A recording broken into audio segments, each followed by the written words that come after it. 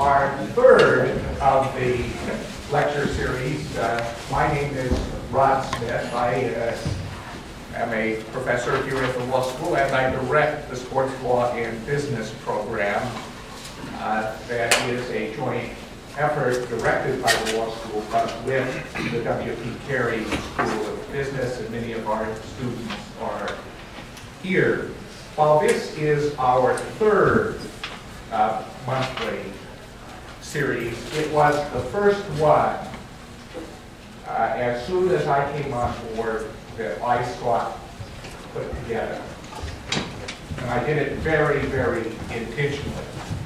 Now, of course, given their schedules, getting our speakers together at a time meant they were going to be third, not first.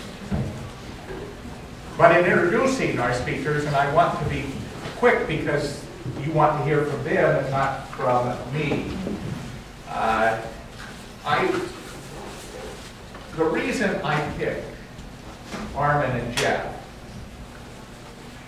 is not simply because Jeff is one of my dear friends and becoming increasingly a friend of Armen's. It's easy to do. But my number one reason, and you know something of their background,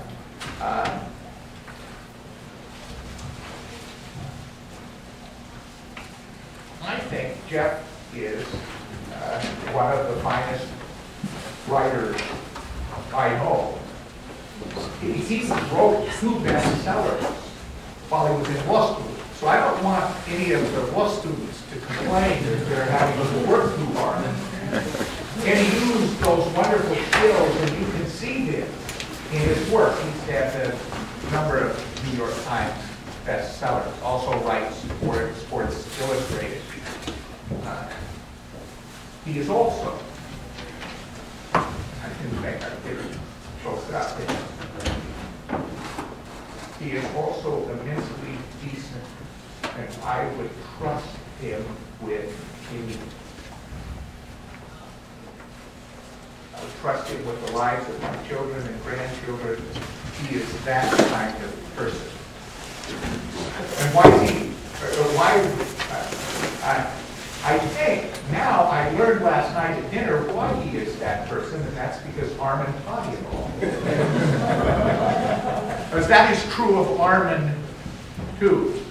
And Armen's won 11, maybe more now, Emmys. He's been, I know no sports journalist who is more professional, more thorough, more able than Armen Keteyian. He earns the trust of the people he works with because he knows what they will get is both fairness, which actually is much better than balance. We talked about that last night. But they will also get all the facts. That he will, and that's true of both of them. So back to why were they first? Because for those of you that are in the sports law and business program, we are not about preparing fans. We're about preparing professionals. There are no 2 more professional people working in journalism in this area than Jeff Benedict and Armen Keteyian. So I turn the time first over to Jeff, and he in turn will turn the time over to Armen, and welcome everyone.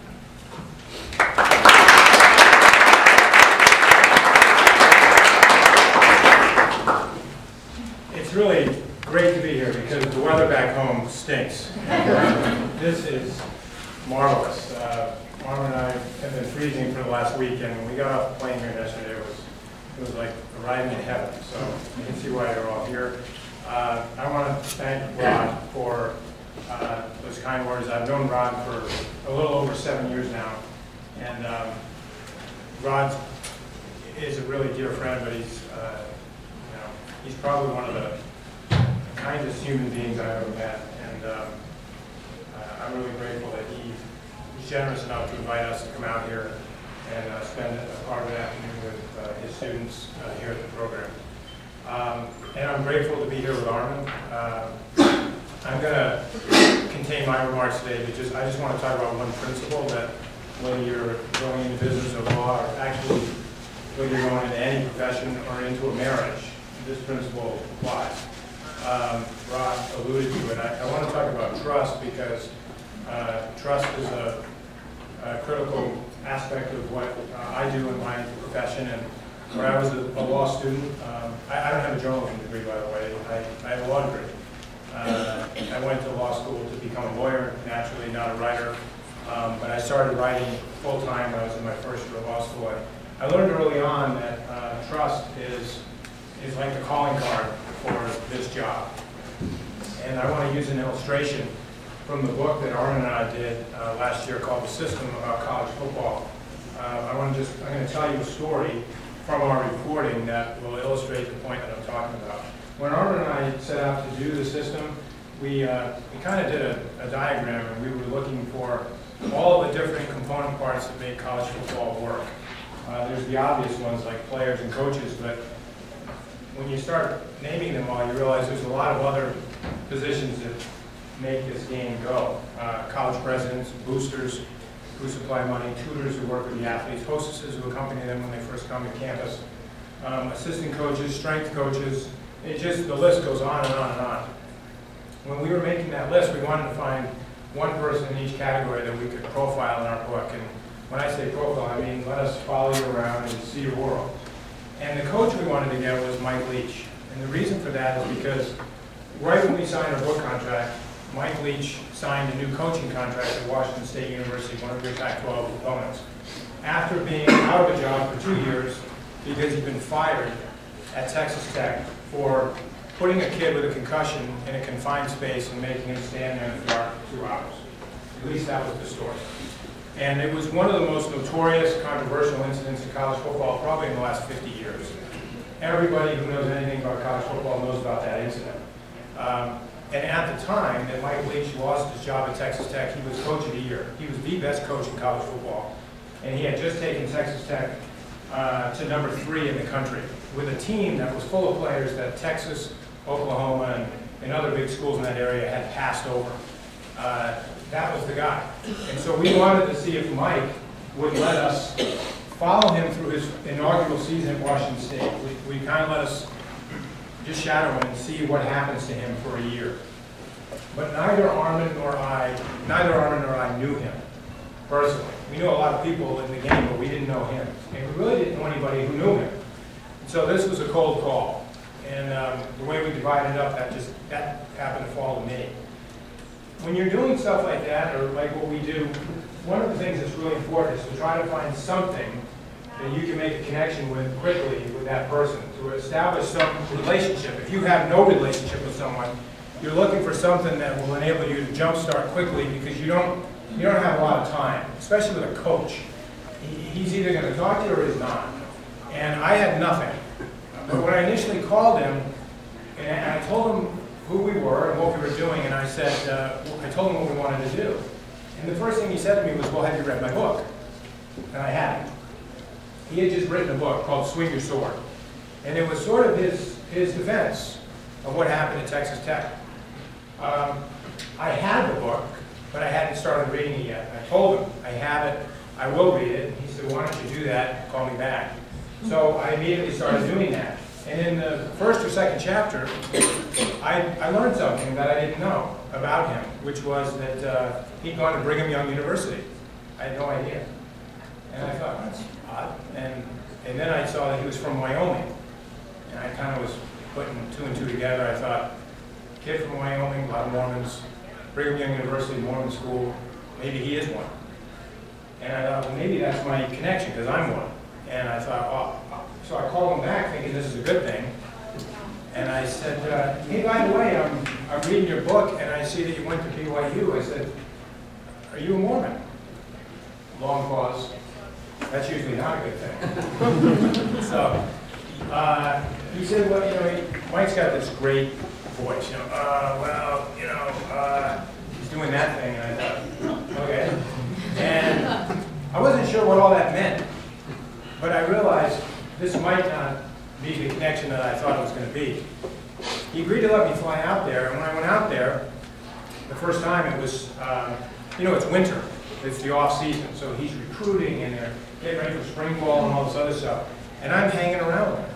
And I'm noticing stuff, you know, like he likes to chew tobacco, he loves the F word, he you know, drinks a lot of coffee, things that aren't in line with the Mormon faith, none of those. Like, and so I was starting to, okay. And then I met his wife over dinner and I find out she's a Mormon and goes to church and all this stuff. And what I realized as I was starting to do this is I thought, he thinks, because I'm one, and I'm gonna, like this is gonna change the way I look at it. Right? That's the problem. And so in fact, when we were at a practice that first weekend, the guys were running routes and stuff, and I'm standing next to Mike, and I got my little tape recorder in my pocket because I'm taping everything. And he's got the big chaw in his lip, and he's spitting on the field and everything. And he says, by the way, don't put that in the book. You know, I don't want to chewing stuff in there. And I said, you know, don't worry about it. And at the end of the week, I said, and don't worry about the other stuff. You know, all this other stuff, like who you are and language and all that. I said, I would be really disappointed if you changed that because I'm around. You know, I'm here to watch you be you. I don't want you to change who you are because of me. That's not going to be good. You need to be yourself. I don't care what you do. I don't care what you say. I don't care what language you use. I don't care what you drink. I don't care what you chew or what you eat. You know, that's actually not really any of my business. I'm here as a professional. You know, I want to see you in your element. So when we got deep into this case, and when we started digging in, we realized this concussion case is pretty complicated. It's really complicated, actually, because the kid who had the concussion, it's a mild concussion, but he's the son of Craig James, the ESPN football analyst who played in the NFL. His son's a wide receiver on the Texas Tech team, and him and Mike don't really get along that well. In fact, there's been tension for a number of years. There's other guys on this team, like Michael Crabtree, who's now on the 49ers, and Mike connects really good with guys like Crabtree, but he didn't connect good with Craig's son. And so then comes this incident, where Craig's son doesn't show up for practice. It's a couple weeks before a big bowl game, and then he finally strolls onto the field late, like almost 30 minutes late, and he's like dressed down. You know, he's not certainly not in uniform, but he's not even dressed like these guys here are kind of in athletic sweat gear. He's not even in that, and that's the protocol when you're hurt. Is you come to practice, you dress like that. He's got the baseball cap on backwards and the blue jeans, and he's kind of strutting in slow. It draws the attention of the whole team, and Mike gets angry. So he turns to the trainer, and I won't use his exact language here, but he says basically, what's he doing? Why is he late? And the trainer then informs him, well, last night at the end of practice, he got a concussion. This is the first time the coach is hearing about this, so this is news to him. He's angry because of the scene that's being created, and the lateness and the broken protocol, which has happened before. And so, in an instant, he turns to the trainer and he directs him to take the guy and put him in a dark space and leave him there until the end of practice. So the trainer takes him to what is like an athletic equipment storage shed that's just off the field. It's out of sight from the rest of the players. And in there, they got stuff like blocking dummies and water coolers and, you know, stuff like that. And the trainer takes him in there and he tells him, you need to stay in here until practice is over, don't come out. And they turn the lights off, dark. He's got a concussion. That turns into a big problem because while he's in there, he starts texting his father, he tells him what's going on, his father gets angry, this thing builds, and it builds and builds. Bottom line is 2 days later they have another practice and he's still on the protocol concussion, so for 7 days he can't practice. So when he comes back in 2 days, Mike has the trainer do it again.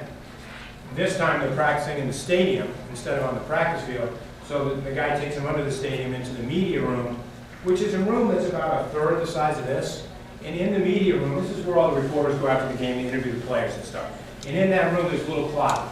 It's got electrical equipment in it, wires. And the trainer puts them in there and says, this time stay in here. But you know, I mean, he says, don't go in here, actually. Stay in the media room, but don't go in this closet. And after he leaves, Adam James goes in the closet and makes a video of himself on his phone in the closet. And that video is going to end up on the internet. Okay? That's the background of the story. But when this comes out, it comes out because the parents complain. I mean, Craig James goes to the president of the university. I mean, he doesn't go to the coach, he doesn't go to the AD, he goes to the chancellor of Texas Tech. And he says, you know, he's angry. And he wants Mike to lose his job. And so now you have this tension, and the university, the chancellor comes to the coach, the best coach in the country, and he says, look, we want you to, basically want you to apologize in writing. We want a commitment that you're never going to do anything like this again. It's kind of a series of things. Well, Mike looks at all this and decides he doesn't want to do any of it. He's not signing anything, he's not apologizing, he doesn't want to do anything. And so you have this is the tension. Well, as we're working through this story, I've gotten pretty close to Mike. And that can happen when you're shadowing someone and you spend a lot of time with them, you can get close to a person. And that happened to me. One of the things I was concerned about is the story it's got to be true. And it's got to have the perspective of not just Mike, who's our guy, but it's got to have the chancellor of the university who fired him. It's got to have the athletic director who was involved in the controversy. It's got to have Craig James, who wanted him fired. So we interviewed all those people. I interviewed all those people, and we got this really well-rounded story. And it was layered, and it made sense. And but there's this thing. When we got into it, we were looking at medical records and depositions, because when Mike lost his job, lawsuits got filed. He sued the university for wrongful termination. There was all kinds of stuff back and forth. And those lawsuits were pending when we were writing our book. They were not resolved. So when you're writing about something that's in litigation, that can be really tricky. I mean, you want to be careful you don't get sued yourself. And so I read all the depositions in the case, and one of the things I found in the depositions there were these affidavits. And those of you who are in the law program, you know what an affidavit is, right? It's a sworn statement where someone is stating something under oath. And there was an affidavit from the trainer. So this is the guy who's at practice when the coach tells him what to do with the player with a concussion. That guy wrote out an affidavit, and I read the affidavit. And the affidavit was very explicit. And it said exactly what Mike had said to the trainer when he told him to put the kid in the closet. And it was, you know, it was pretty vulgar. The language was rough. And so if you took that statement and just isolated it by itself and read it without any context, you'd go, bad guy, should get fired, should lose his job. And I knew that, Armen knew that. I mean, when you read that statement, it's like, oof. But it's a statement with no context around it. Like, it doesn't have any reference point if you read it on its own. What we knew, because we'd spent so much time with him and these other players, was Mike talks like that all the time. That's, in the football world, that's how he talks.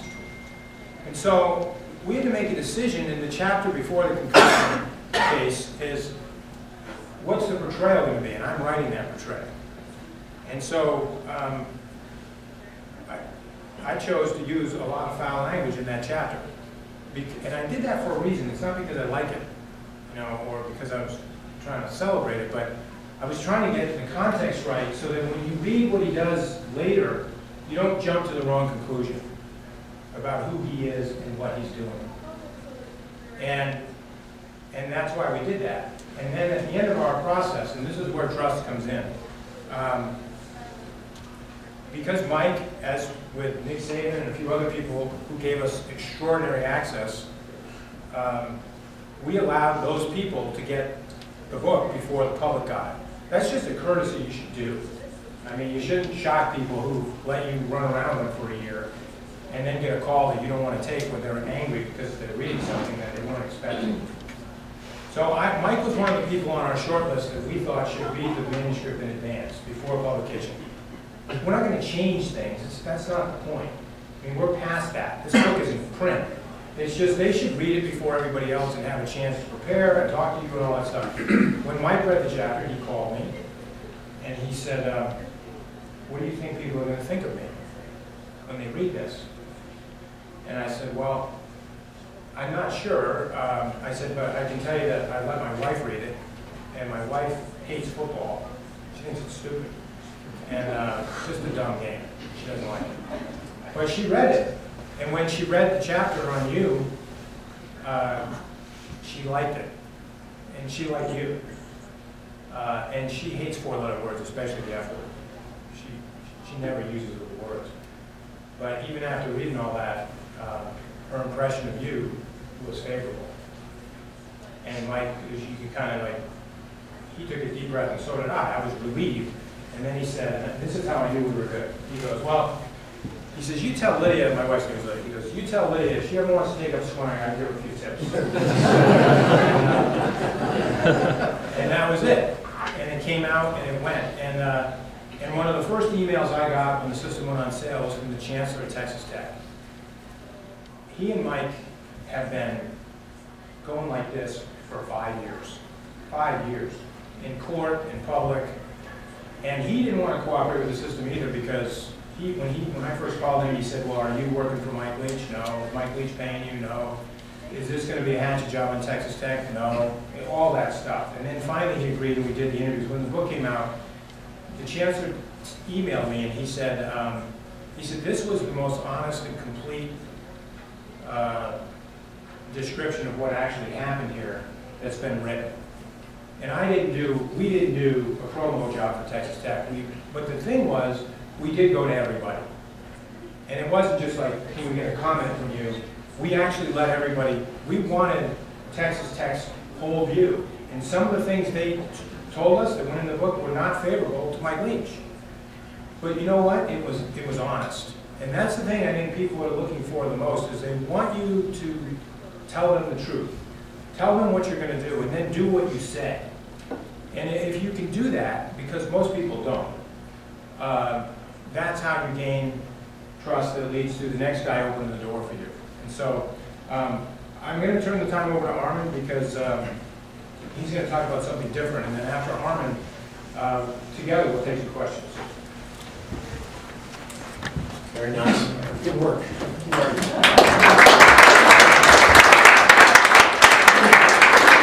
I'm going to stand behind a lectern because I like to write things down. And if I'm out there reading, it's going to look a little funky. But as Jeff mentioned, he's a lawyer. And as I like to say, I just like to play a lawyer on television. I do that a lot and have done it a lot over the course of my career.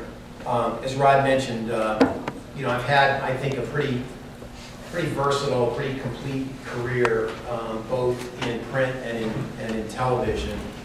I started out on a weekly newspaper in San Diego in 1978, where they literally threw it on the doorstep of people on Wednesday afternoon. It was a shopper, and it was full of ads, and I was the sports editor of what was called the Life News. We called it charitably the Death News because there wasn't much going on. And I was the sports editor because I was the only one in the sports department, so I could call myself the sports editor. Covered high school football and worked my way up from a weekly newspaper to a suburban daily where I worked for 2 years, to the San Diego Union and San Diego Magazine, and then the first of several big breaks in my life, I was hired by Sports Illustrated in 1982 as it was a reporter, but essentially it was a glorified fact checker. My job was to put little red marks through every single word that was written by a Sports Illustrated writer. Now I'm 29 years old. I left a house, 2 dogs, 2 cars in San Diego, California to move to New York City with a wife and at the time a 4-month-old to live in a 482 square foot apartment, and we measured it because at times we wanted to find out just how small it was. But I'm going to make a point about this as I move forward. I took a risk. I had a very well-established job in San Diego. I was one of the rising stars in the sports media business in San Diego, but I wanted to compete against the best of the best, just like these guys do. They're playing in the Pac-12. So I came to New York to compete against the best of the best. I was at Sports Illustrated for 7 years. I ended up being the magazine's top investigative reporter. And then I got another big break in my life. In 1989, I was hired by ABC World News Tonight as a network television correspondent, primarily on my reporting skills. I was hired by Roone Arledge, who some of you may know, if there's a Mount Rushmore in television broadcasting, Roone Arledge's face is on that mountain. From there, I was there for 8 years.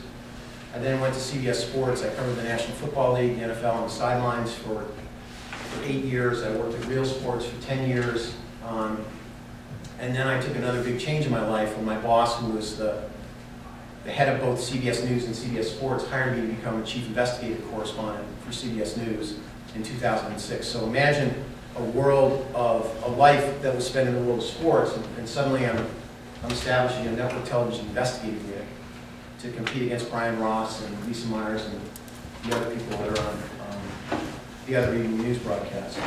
I spent 7 years there, and then another big break. I was hired. I moved across the street to work on 60 Minutes Sports and 60 Minutes, where I work now as a contributing correspondent to 60 Minutes and a regular correspondent for 60 Sports. So, as a preamble to, I have dealt basically with issues involving sports, and I like to call them the L's. There's the ethical, there's the moral, there's the social, there's the financial, there's the medical, and more than ever, there's the legal. I deal in the legal world of sports more than I've ever dealt with it. Just think what's happened in the world of sports in the last month. Ray Rice, domestic violence. Adam Silver, the commissioner of the NBA, wanted to legalize sports gambling. Giancarlo Stanton signing the biggest contract in the history of professional sports. Just this week, $325 million. And just yesterday, the fairness hearing in Philadelphia over this massive class action lawsuit involving the NFL and concussions. Just the stories I've been working on in the last year. I wrote them down, and I just finished a sexual assault story that ran on 60 Sports last month, a young woman in Montana. I'm working on a story that will run next month on the NFL concussion settlement. I did a piece about the Chicago Cubs and the rise of the Cubs under the Ricketts family. Well, one big component of that was a lawsuit by the rooftop owners against the Cubs over the renovation of Wrigley Field and the blocking of their views. I did a piece about bare knuckle boxing, of all things. And is it illegal or is it unsanctioned? Those words became very important during the course of the reporting of that story. So Jeff and I both work on what I would describe as a very high wire. We're way up here professionally. And it's taken me a long time to get there, and it's taken him a long time to get there, but that's where we work. And it's a long fall if we make a mistake. Now, you talk about the system. Overall, with 4 other reporters, we did 500 interviews for that book. We left our life for 2 years to go into the world of big-time college football. There has to be, I don't even know, 20,000 facts in that book. We haven't had one call from one person that said you got it wrong. And when you think about the odds of something like that, and I would just worry about whether I spelled Nick Saban's name right. And I would literally, as I would fact check my own book, and I already had it fact checked by somebody else, I would make sure that it was 3 championships in the last 4 years. So where I'm at right now and where Jeff is, you make one misstep, and whether you're a lawyer or whether you want to be in business or whether you want to start your own social media company, I want to talk about 5 things that I think are really sort of the pillars of professionalism, whether you're in my business or you're in businesses that I cover. Some of this is going to sound old school, because I am old school. And it has served me incredibly well over the years to base my professional experience on these things. Number one, guess what? Hard work still counts. I live in a world of very, very competitive people. When I was the chief investigative correspondent at CBS News, I hired interns. And the first thing we would talk about when we were hiring them was, how hard do you think they're going to want to work? Are they going to show up early? Are they going to stay late? Are they going to ask me if it's okay if they can go home? Because the ones that didn't, the ones that jumped in with both feet, the ones that asked, hey, is there anything else I can do? Those are the ones we hired. We kept them on. Because those are the ones we want to come into our business.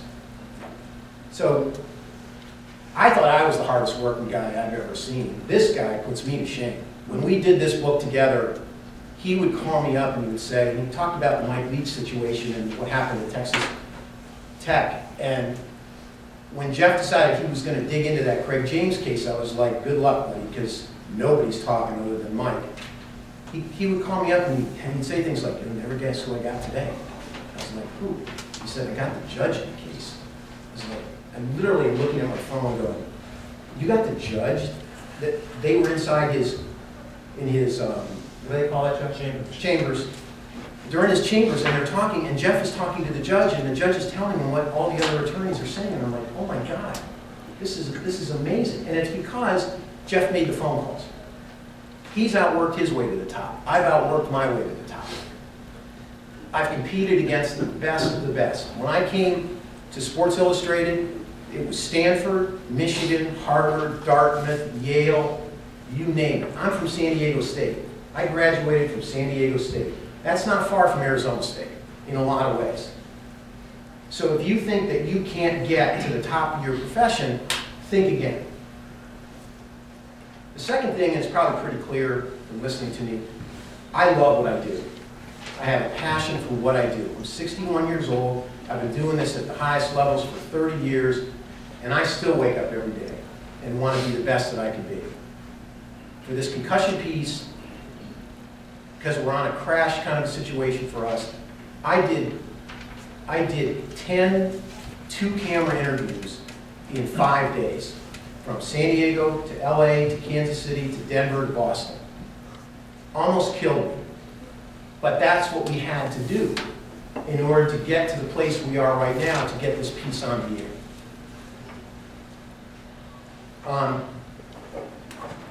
To go back to what I was talking about before, is I was willing to take a risk. I was willing to compete against the best. And what I would suggest is, what you have now in this business school or this law school is a set of principles, whether it's learning how to argue, or learning how to research, learning how to write a cogent brief. Those things are going to serve you really, really well. Whether you end up being a lawyer or you end up being a businessman, the kinds of things you're learning here are invaluable. The next thing is a skill set. At heart, I'm a storyteller. That's what I do. Don Hewitt, who started 60 Minutes, had one simple phrase: tell me a story. That's what I do. Boiled down, that's what I do. But I have a skill set that allows me to do that. And it's basically three things. I'm a really good reporter. I think I'm one of the better interviews that are working in television right now, interviewers, and I can write. So reporting, interviewing, writing. Now, whatever it is in law or in business, in law, can you research? Can you write cogently? Can you synthesize information? Whatever it is that is at the heart of being a great attorney or a great businessman, figure out what those things are and become really skilled at it. Because whether I was working in newspapers or magazines or writing books or 60 Minutes or Real Sports or doing 15-second reports from the sidelines,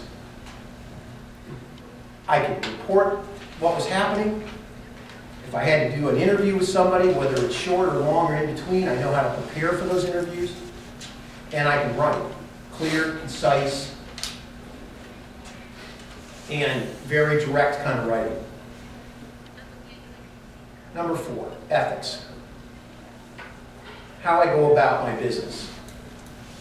If I say A and do B, I'm going to get away with it a couple of times. And I've seen it happen. Oh, coach, that's off the record. Don't worry about it. Or I'd never use that. In the world I live in, the world that Jeff lives in, if you say A and do B, you're going to get away with it once or twice or maybe 3 times. You're not going to build a career on it. Because people talk. A lot of people talked to each other before they decided they were going to talk to Jeff and myself for the system and for virtually everything I do right now. I just, somebody I've been really wanting to do an interview with, and I can't really say who it is, but I wanted to do this interview with this one guy more than I wanted to do an interview with anybody for a long time. And I mean, we dated for about a month. He called people, I had to go visit him, we went for walks in the park and talked. It was just, he wanted to know who I am. And as I get to my 5th point, whether he wanted to trust me. So when you talk about ethics, when you start to play around with professional ethics, whether you're an attorney or a businessman or somebody that wants to start Uber, I don't really care. But when you start playing around with professional ethics, you start playing around with your reputation and you start playing around with your career. Now, I have a very unusual name, Armen Keteyian. People remember it for good, bad, or indifferent. So when I show up someplace or somebody says, oh yeah, I've seen, oh yeah, you're the guy, they remember that for a good reason or they can remember it for a bad reason. So hard work, passion, skill set, ethics. The 5th one, which I think everything boils down to and everything leads to, is the word that Jeff used, and that's trust. To me, it's the most important part of the equation. Can I trust him? Is he fair? What Jeff went through with Mike Leach, I went through with Nick Saban. I wanted to profile the Alabama program because I had been around the program for a piece around 60 Minutes. And when I approached Nick's people about the book, I said to this guy, Jeff, I said, I want to profile, and I knew I wasn't going to get Nick, at least not in the big picture. So I wanted to profile the smallest guy, the last guy on the totem pole, because he's still on the totem pole. He looks up, Nick looks down, but he still sees the big picture. So I said, I'd like to profile the one, it turns out he was an assistant special teams coach. And this guy, Jeff, said to me, he goes, Armen, Nick just doesn't do this stuff. He's not going to do it. And I said, well, just ask him. He goes, okay, but I'm telling you he's not going to do it. I said, okay. About 2 weeks later, the phone rings, and Jeff is on the other end, and he goes, I don't know what you have on Nick Saban, but Nick Saban's going to do this. And I was like, I kind of knew he was, because I knew what Nick was going to do. And what Nick did, he remembered 2 things. One, I had done a piece on him when I worked for the CBS at the NFL Today. I spent 4 different times down in Miami profiling Nick when he was a first-year coach at Miami. He didn't want to do it then either, but his PR person said, you know what, you can trust this guy. And it turned out really well. The second part of that equation was, before Nick decided to do that, he called Bill Belichick. They're best friends. They worked together in Cleveland. Now, if I'm close to one person in the NFL who I have gained his trust over time, it was Bill Belichick. When I covered the Super Bowl, Bill came up to me and he said, hey, how'd you like to stand outside the locker room and just, we'll open the door for you, you can just listen to what I'm saying to the team at halftime. He gave me that opportunity at the AFC Championship twice, and he gave it to me at the Super Bowl. Now, how many NFL coaches allow stuff like that? One, in the 8 years that I covered. And it's Bill Belichick, who doesn't say anything to anybody. But Nick called Bill. Bill said you could trust him. Nick said yes. And I got inside the Alabama program with one low-level assistant coach who opened up a complete world for me about what was happening with Alabama. And because I had gained Nick's trust, other things happened. inside that program that allowed us to write about the system in a way that very, very few people have been able to write over time. So, trust, and I'm going to wrap up here so we'll answer questions, but trust equals access, equals information, and in my world, the last thing is it equals success. And the one reason that Jeff and I are here today is because you're the next generation. I'm kind of, as we said last night, I'm coming around the clubhouse turn in my career. But I'm here because I want to help people in this room understand that the ethics and trust and skill sets and passion and risk are really important when you move forward in life. So we both wish you all the success in the world. So thank you very much.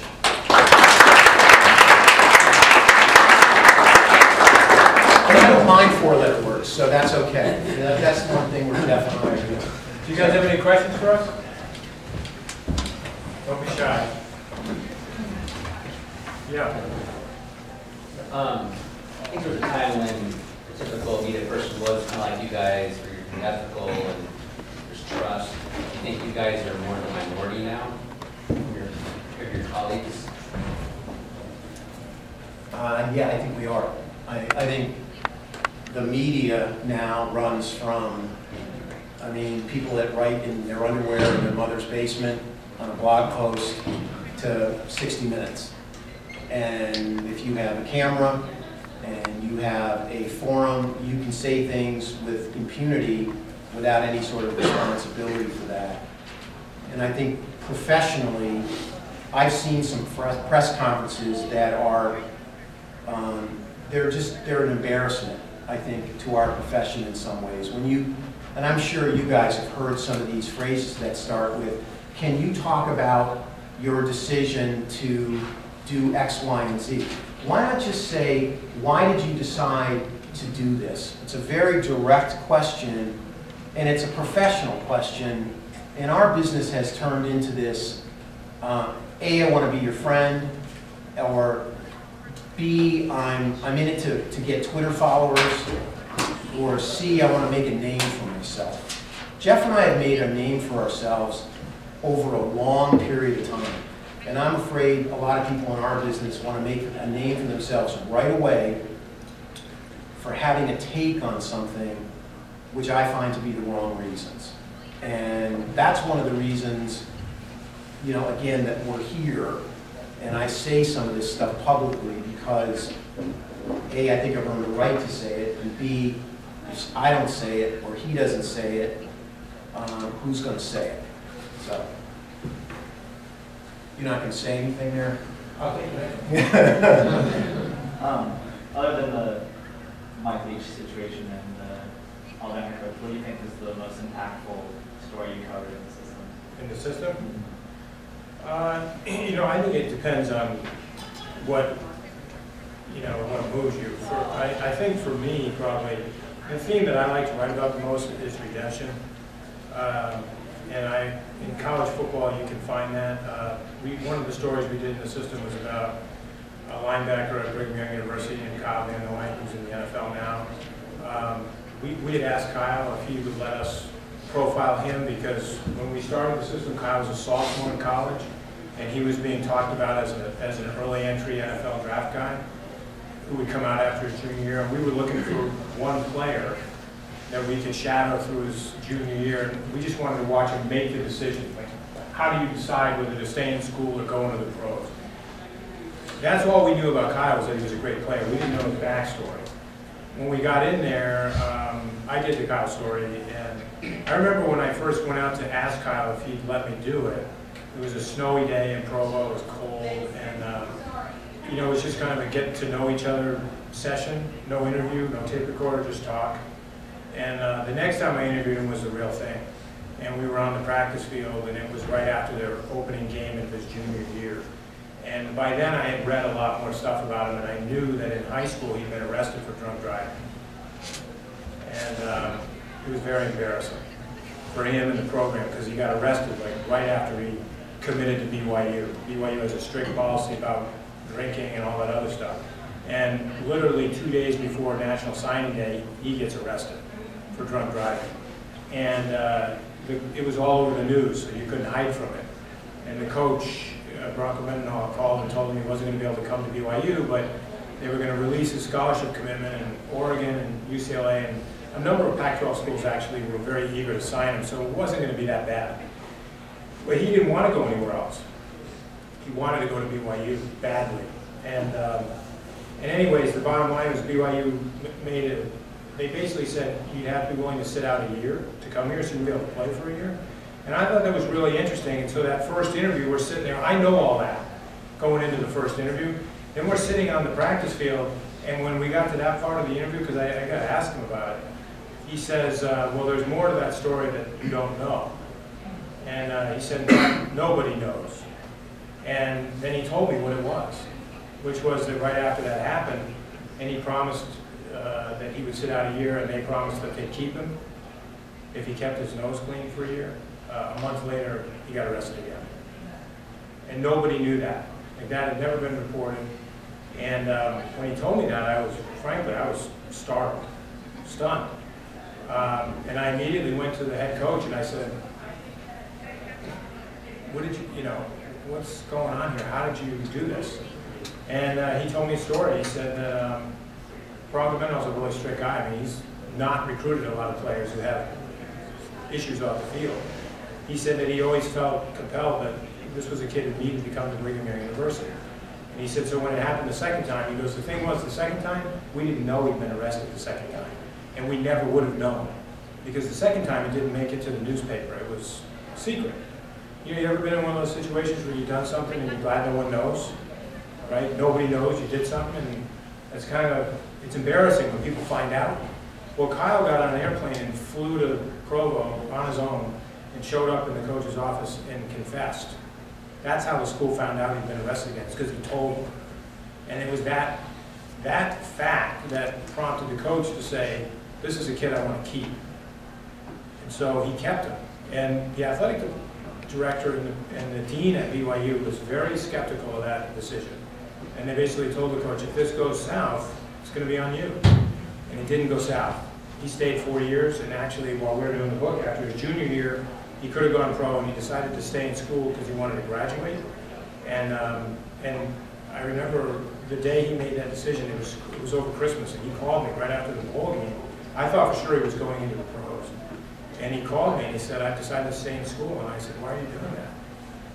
And he said, well, I kind of figured that if a lot of kids are going to look at me, and they're going to look at what I've done, and now everybody knows what I've done.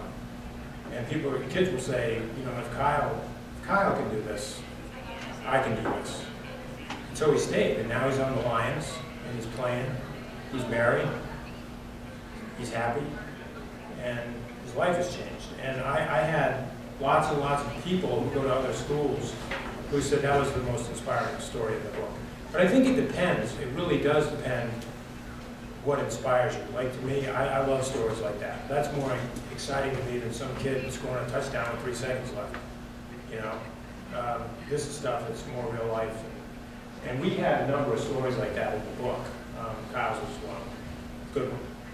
I mean, for me, just quickly, it would be two things, time and money. Actually, money and time.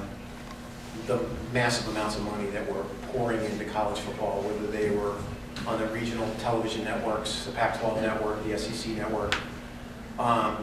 Ricky Seals-Jones, who's now a starting wide receiver for Texas A&M, the fact that his father had been offered $600,000 by 2 different schools for him to sign with those schools. He didn't sign with either one of them.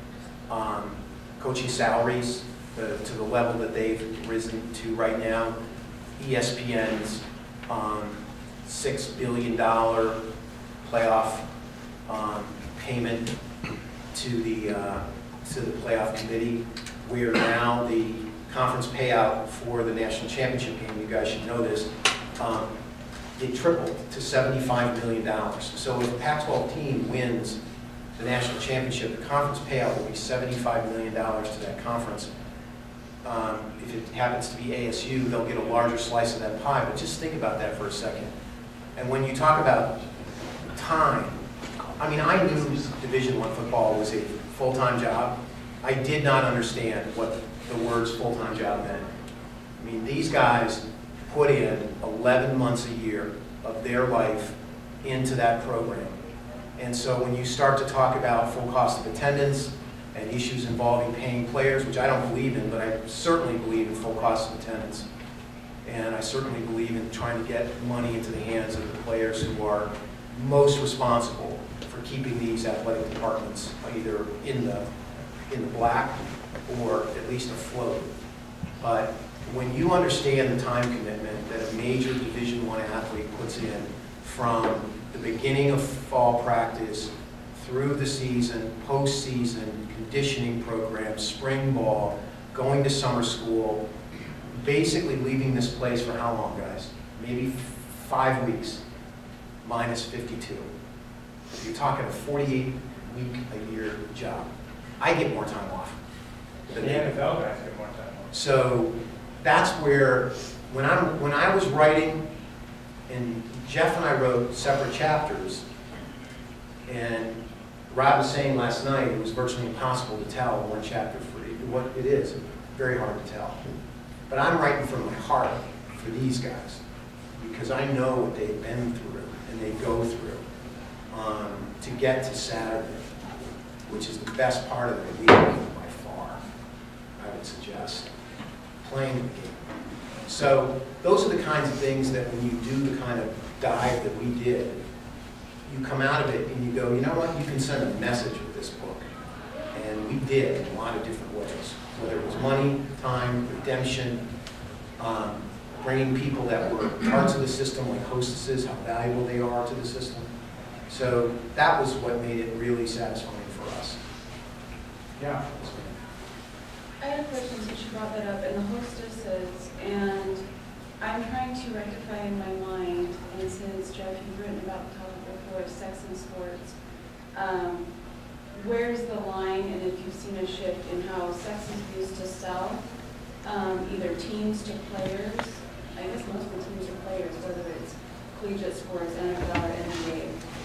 Have you seen any shift in the last 20-ish years that you've been covering that? What's your message from the system on that? Because you had several chapters that addressed that in different ways.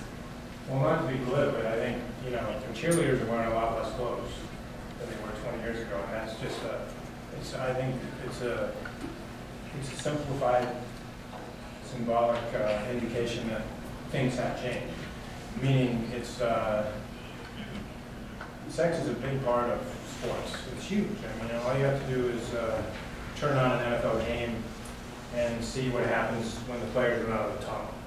You know, you have these big, incredibly strong, huge guys, you know, black chalk under their eyes, helmets on their faces, and they run out and they run between, you know, sculpted girls that are wearing almost nothing, or jumping up and down.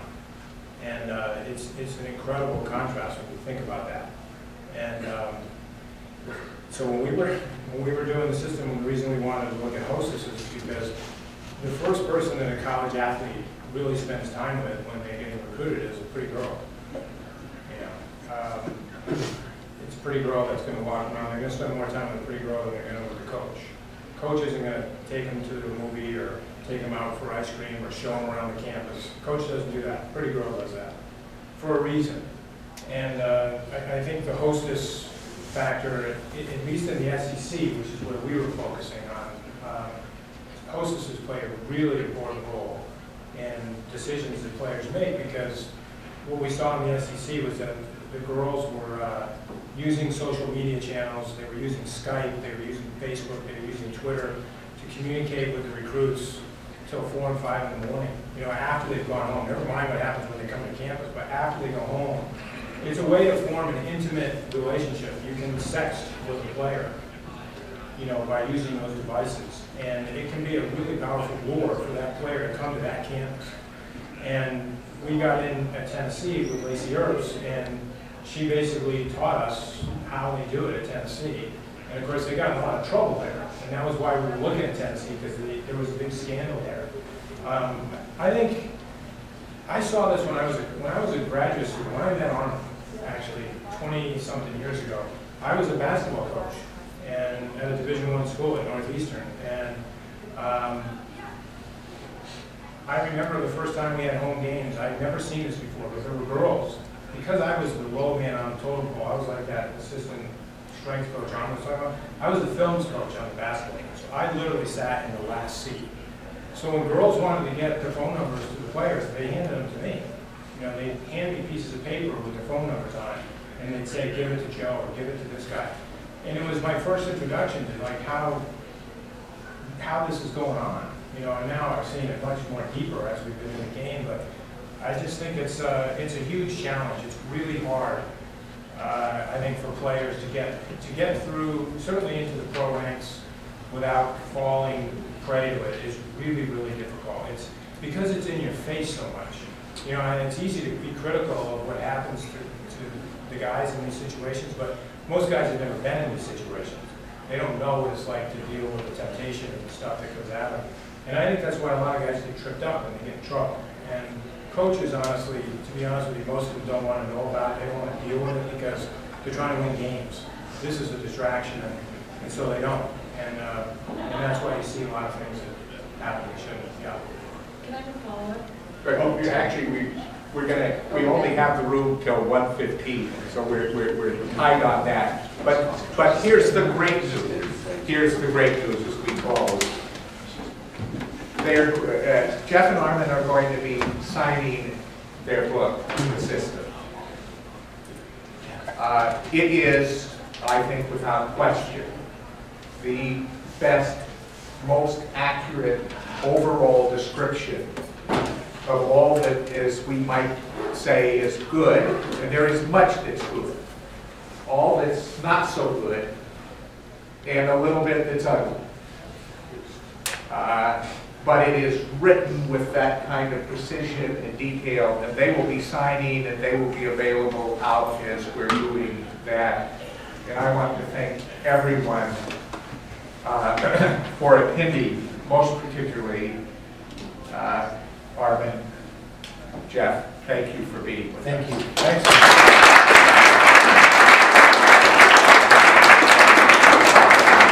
If you have a question or something and you want to just talk to us out there, it's fine.